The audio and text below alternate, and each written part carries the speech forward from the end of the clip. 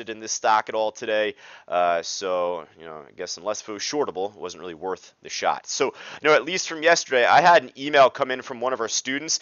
They had sent in their journal. They had sent in so many separate entries and exits. So it's very tough for me to go over each and every tiny trade that they had taken.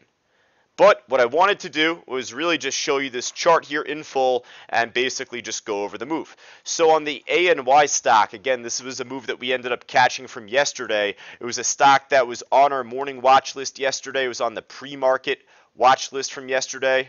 Really quick, gonna take a quick snapshot of that. You could see ANY there from yesterday morning from the 9th, right? I mean, the stock was really active in pre-market. It was the top percent gainer for a good portion of it. And then, even after 9 o'clock, it was still like the number 2 or 3% gainer across the whole morning here.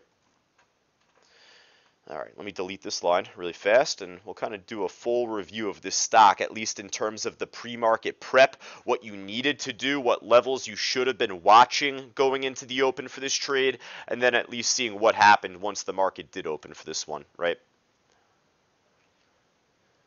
All right, so I'm going to bring up my book map here in just a second, folks, but let me ask you, what's the direction of this stock here? Leading into the market open,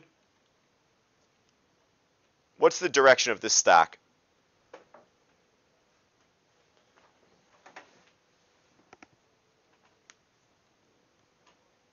Got a few of us saying flat or sideways. Got a couple of us saying down.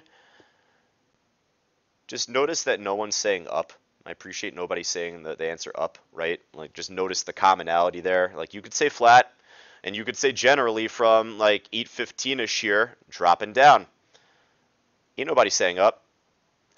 So what I mean by that is at the market open, if this stock is not trending up right away, I'm not expecting it to pop right out the gate. I think we got a little time here. I think that this is more likely to continue dropping or maybe just coil up and consolidate. So that's my first thought, right?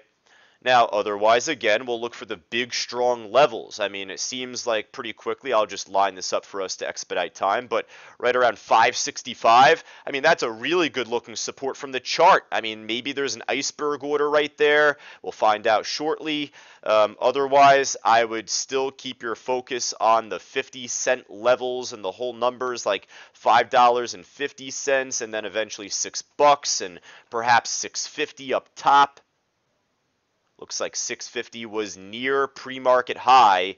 It topped off right around here at 645 here. Right?